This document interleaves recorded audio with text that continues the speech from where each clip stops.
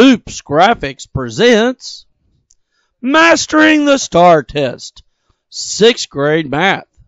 Let's learn how to model fractions. Toups Graphics takes you on the road again to learn about how to model fractions. Just can't wait to get on the road again. Let's talk about fractions. What is a fraction?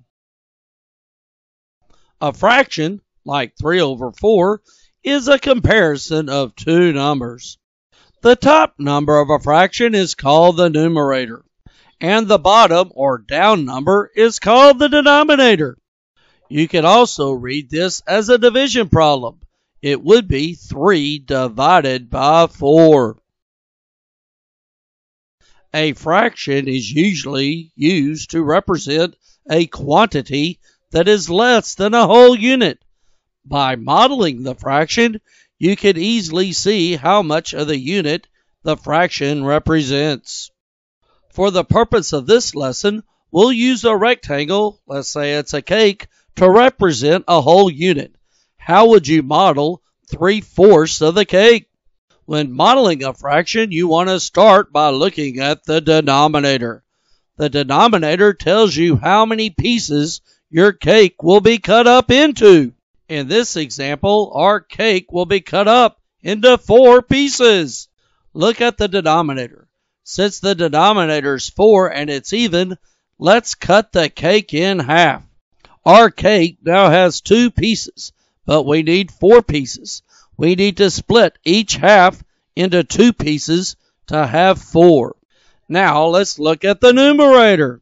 The numerator tells you how many pieces you have. To show this, let's X in 3 of the 4 pieces. This is how you would model 3/4. But wait, there's more!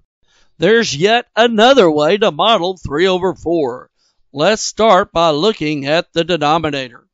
To find all the ways to model 3/4, we need to write out the factors of the denominator of 4. Let's find the factors of 4. 1 and 4 are factors of 4, but 4 also has factors of 2 times 2. The factors let you know how you can model the fraction. The factors tell you how to slice up the cake that you're going to model. If you look at our model of 3/4, you can see that the cake is sliced into an array of 1 row by 4 columns of slices. You can also model 3/4 by using the factor of 2 times 2. Your cake should have 2 rows and 2 columns. Let's start off with our blank rectangle or cake. We still need to slice the cake in half, giving us the 2 columns. To model the factors of 2 times 2, our next slice will be horizontal. This gives us a 2 by 2 grid of 4 pieces. Now model the numerator by placing 3 X's into 3 of the 4 pieces. You have successfully modeled 3/4 in another way. By looking at both models, you can see how they illustrate that 3/4 is more than half, since over half of the cake is X'd out. Now let's model 2/5. Remember, you want to start by looking at the denominator. The denominator will tell you how many pieces there will be in your cake. Since the denominator is 5 and 5 is a prime number, its only factors are 1 times 5. That means you'll have to slice up your cake into 5 vertical columns. Now let's look at the numerator. The numerator tells you how many pieces will be X'd. In this case, the numerator is 2. That means 2 of the 5 pieces will be X'd.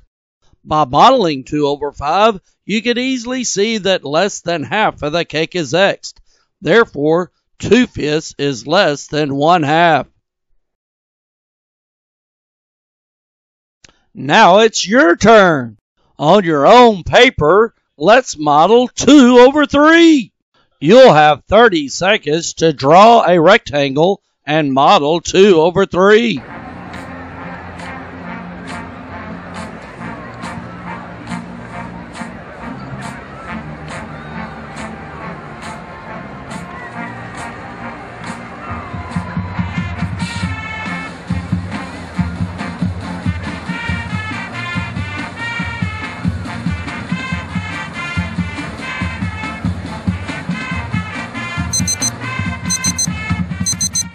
Let's see how you did. Remember, you start by looking at the denominator.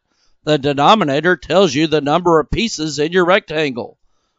The factors of 3 are 1 times 3, so you should have 3 vertical columns in your rectangle. Now look at the numerator.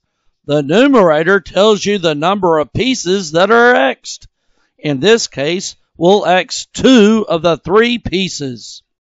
By looking at the model of the fraction, you can clearly see that 2/3 is more than 1/2, since over half of the cake is x'd out. Now let's model a fraction that has 2 possible outcomes. Let's model 5/6. Remember, you need to start by writing the factors of 6 out.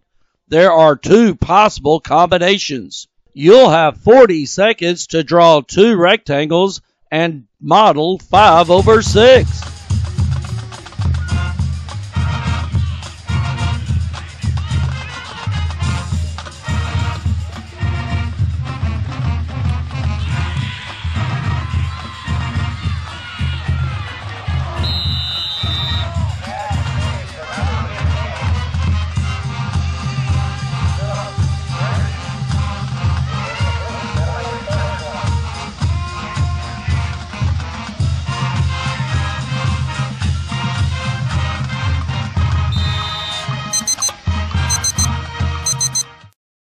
You should have started off by factoring 6 to 1 times 6 and to 2 times 3.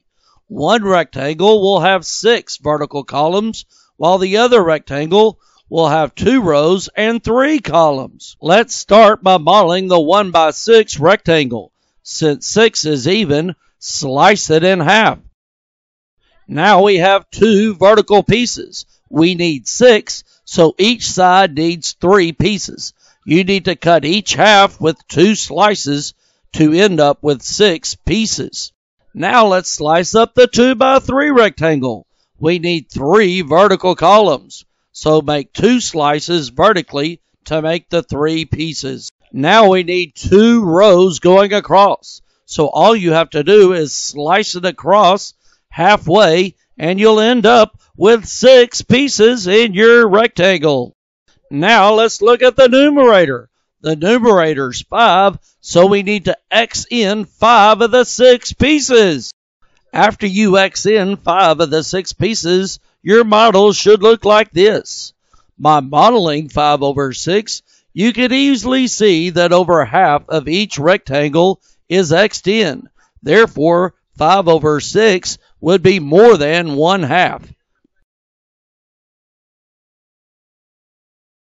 Now let's model a fraction with more power.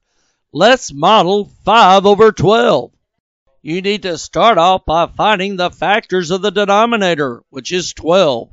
12 has 3 possible factor combinations, so you need to draw 3 rectangles. You will have 60 seconds to model 5/12 in the 3 rectangles.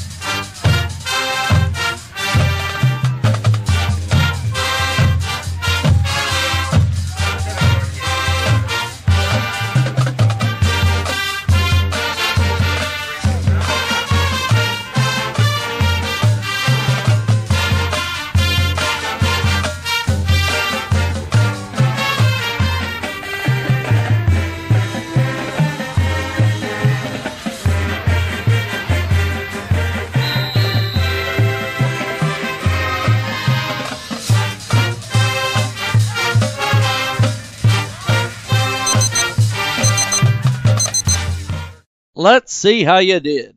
The first thing is to find the factors of 12.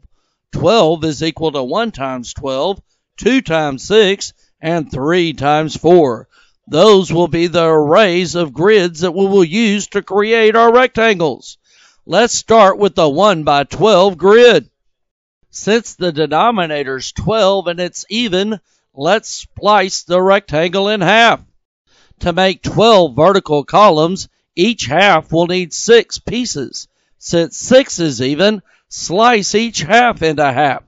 Now we have 4 vertical columns. We want to have 12, so each column will need 3 pieces. That means each column of 4 needs 2 slices to create the 3 pieces. After you slice each column twice, you'll end up with 12 pieces.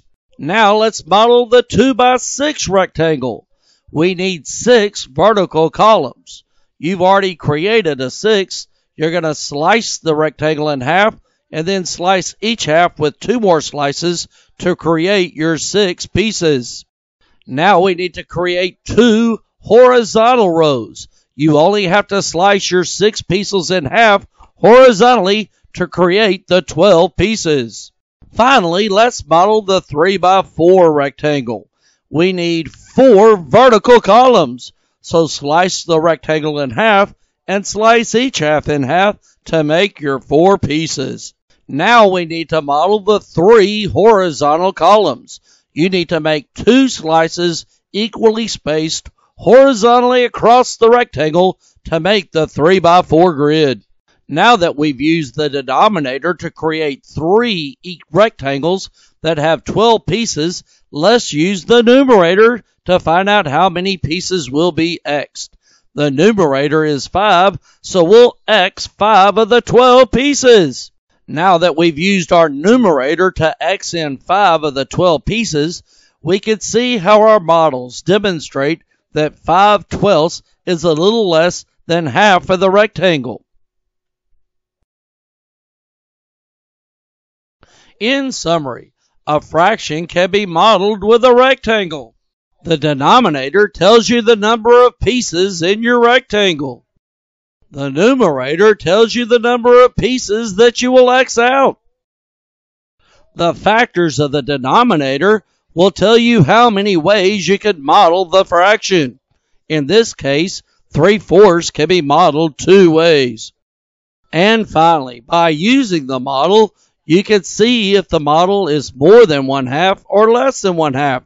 In this case, 3/4 takes up more than half of the rectangle.